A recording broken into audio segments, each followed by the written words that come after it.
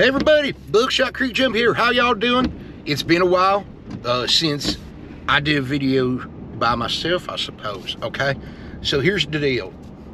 Me and Barb been working on some stuff. You know, we come out with a couple videos, one a week for the past 2 weeks, and we're probably gonna do another one this week, you know, doing stuff. And this is what I was thinking, okay? I can ask you guys questions, okay? So what I'm gonna do is I was gonna put this out there. Now, if you all are interested, you can do it. If not, shame on you, okay? Shame on me, shame on you, shame on everybody if you don't do this. Because I was giving you an opportunity to get your name out there, okay? And ask Buck a question, ask Barb a question. Now, I know there's people out there, they giving their opinions on everything. Everybody thinks they're all high and mighty, that they know the best, etc., etc. Everybody that knows that's been around for a while, or maybe you haven't been around for a while and you're just figuring it out now, that Buck is the smartest of all time. And that I come up with real good ideas and I have real good words that I use sometimes and stuff. But if you want to hear Buck's opinion on your question or on something that's going on, you can write into us, okay? I was going to put the email address down in the description of this video, okay? You can go in there, you can get the email address, and then you can get on your little pewter, okay? Go get on your little pewter and use your little itty bitty fingers, okay? And you're going to type up a letter to Buck or Barb or both of us, and we can answer your questions. We'll try to do our best at answering those questions for you.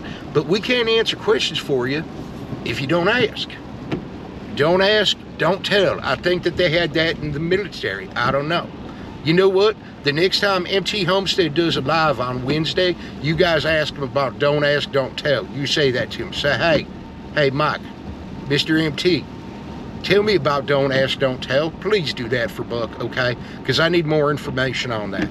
But anyways, so this is my idea. I think it might work, okay? Because me and Barb, you know, we don't live real close to each other at this point in time. Okay, so what that means is that we need to go through, okay, and we need to do I think it's called StreamYard, okay? I like it because it got the word streams in it, and that's real country-like, okay, because you don't see too many streams in the city. But in the country, you do see streams, okay? And it's called the StreamYard, okay? So that's how me and Barb do that. And we get on there and we get our Diet Cokes ready, or our Diet Dr. Peppers, or whatever, a cup of water, maybe a glass of milk, some warm milk, because usually we record right before we go to bed, and then I do all the editing and all that stuff. So, but anyways, yeah, that's my idea. I hope that you guys can send me some questions. Like, for instance, okay, you're like, hey, Buck, what do you think about so-and-so? And then I'll be like, they stink. Something like that, okay? And we'll make it honest. It's gonna be honest. It's gonna be an honest opinion. And we'll get through, and eventually, we'll get through all of them. So if you have one, it's not gonna be ignored-ified. We're gonna use it.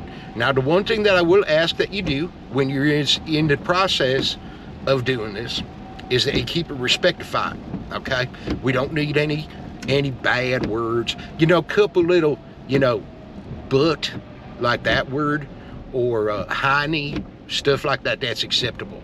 Now you start using words to begin with A, you know, I don't know if we'll use that, maybe a little bit, okay? I'm not gonna lie, every time, you know, every once in a while, Buck slips up, says something he probably shouldn't be saying, okay? Now you may ask, Buck, why is you in Maddie's truck? And I says, okay, so right now I was on my way to go get little Aiden and little Darcy to bring them back home, and then I'm gonna uploadify this so that you guys can see it.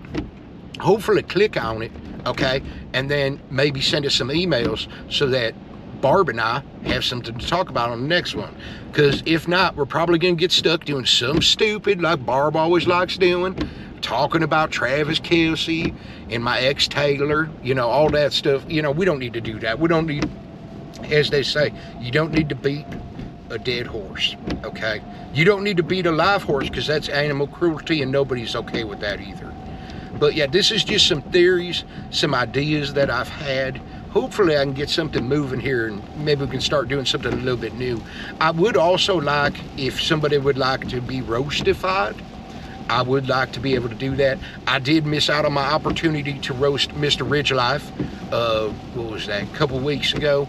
I did have some time there with Maddie losing his job and not knowing what's going on, if Buck was still going to have a place to live.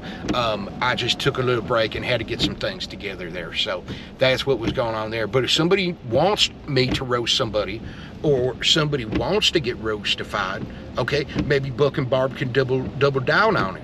Okay, we can both get in on it, give it the good old 1-2 punch, and roast you. Okay, like the proverbial pig.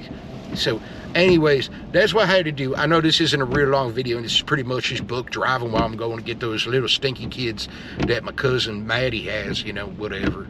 It is what it is. But I'm gonna get going here. It is raining a little bit. It's kind of, weather's kind of nasty. But we'll see you on the next one. And be good. And you know what? Don't forget, head over to MT Homestead and ask him about Don't Ask, Don't Tell, because he's in the military, and I know that he'll be able to tell you about that. Bye.